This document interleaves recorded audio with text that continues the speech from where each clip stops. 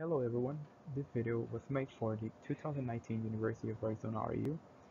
The idea behind our project was to create a simulated environment to test and develop anti-jamming techniques. For those who do not know, jamming in radio communications is the intentional interruption of authorized wireless communications. Let's look at an example to understand the idea behind this project. To better understand what this project is about, we will look at it in the way of a story. In this story, we have our good character and our antagonist. Our good guy in this case is the transmitter. The transmitter is always looking for a nice conversation and will try to communicate with its friend the receiver as clear as possible using a group of available channels.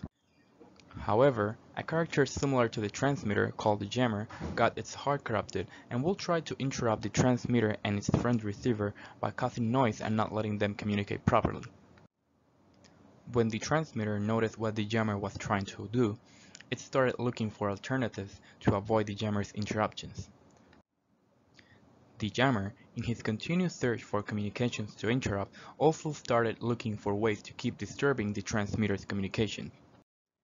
After thinking for a couple of time, the transmitter decided the best course of action was to continuously move to different channels to avoid being interrupted by the jammer.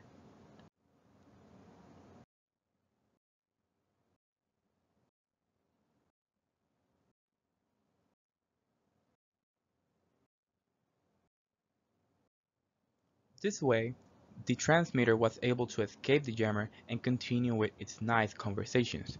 When the jammer noticed the transmitter was not in its usual place, it decided the best thing to do was to randomly visit multiple channels to find the transmitter. Now, let's pause the story for a moment and let's look at this scenario from a more technical point of view. A transmitter that can move across multiple channels is called a frequency hopping transmitter.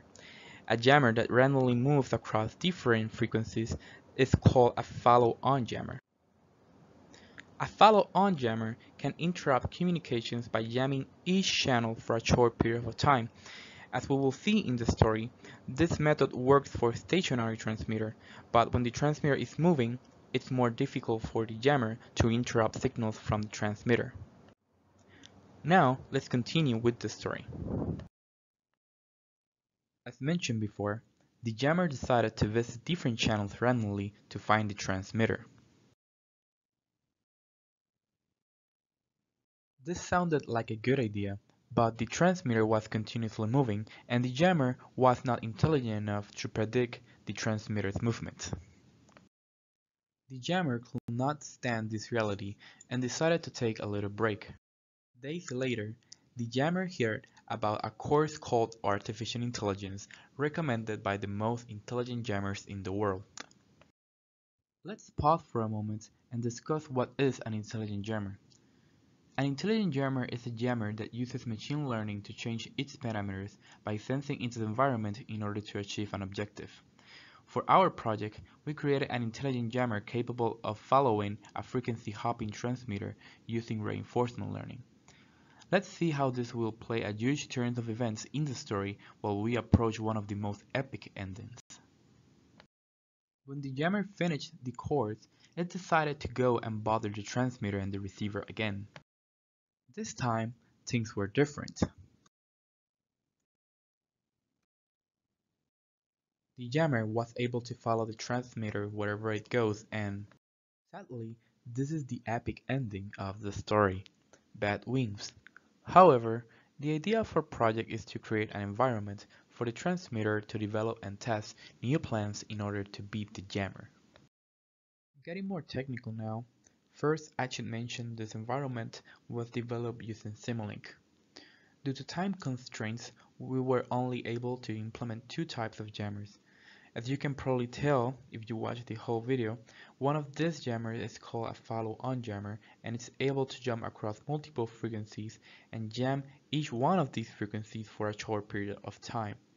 The other jammer is the intelligent jammer, which in addition to jump across frequencies, it can learn to follow the hopping transmitter. The intelligent jammer uses machine learning more specifically reinforcement learning, to learn how to follow the frequency hopping transmitter. The reinforcement learning algorithm was implemented using an actor-credit network in which the actor network is trying to decide what is the best action to take during training, and the credit network will tell the actor network how good its action taken was.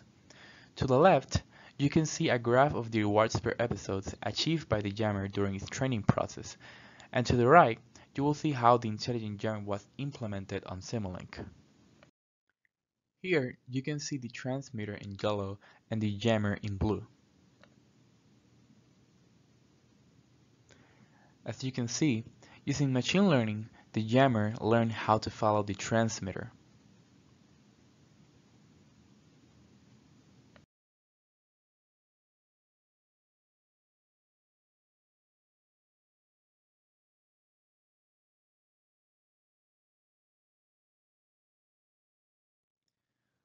Well, thank you for watching.